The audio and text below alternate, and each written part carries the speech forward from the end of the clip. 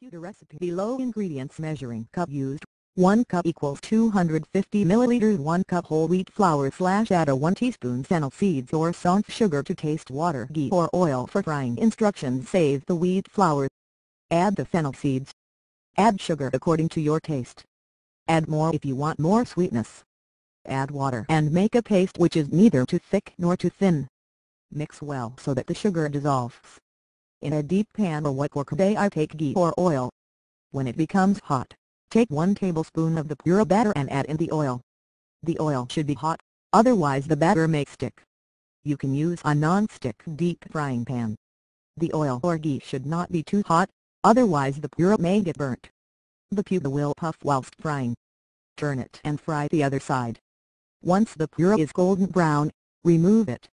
Drain the excess oil or ghee by keeping Pooras on kitchen tissues. This way you fry 1 Poora at a time. You could also fry 2 Pudas at a time. They will stick, but may get separated once browned. Serve the Punjabi Pudas hot with Indian tea. Puda recipe below. Ingredients: measuring cup used, 1 cup equals 250 milliliters. 1 cup whole wheat flour / add a 1 teaspoon fennel seeds or saunf sugar to taste. Water, ghee or oil for frying. Instructions: save the wheat flour. Add the fennel seeds. Add sugar according to your taste. Add more if you want more sweetness. Add water and make a paste which is neither too thick nor too thin. Mix well so that the sugar dissolves. In a deep pan or wok or kadayi, take ghee or oil. When it becomes hot, take 1 tablespoon of the Poora batter and add in the oil. The oil should be hot, otherwise the batter may stick. You can use a non-stick deep frying pan. The oil or ghee should not be too hot, otherwise the Poora may get burnt. The Puda will puff whilst frying. Turn it and fry the other side. Once the Poora is golden brown, remove it. Drain the excess oil or ghee by keeping Pooras on kitchen tissues.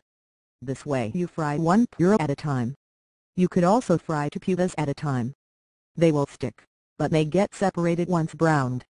Serve the Punjabi Pudas hot with Indian tea. Puda recipe below. Ingredients: measuring cup used, 1 cup equals 250 milliliters. 1 cup whole wheat flour / add a 1 teaspoon fennel seeds or saunf sugar to taste. Water, ghee or oil for frying. Instructions: save the wheat flour. Add the fennel seeds. Add sugar according to your taste. Add more if you want more sweetness. Add water and make a paste which is neither too thick nor too thin. Mix well so that the sugar dissolves. In a deep pan or wok or kadayi, take ghee or oil. When it becomes hot, take 1 tablespoon of the Poora batter and add in the oil. The oil should be hot, otherwise the batter may stick. You can use a non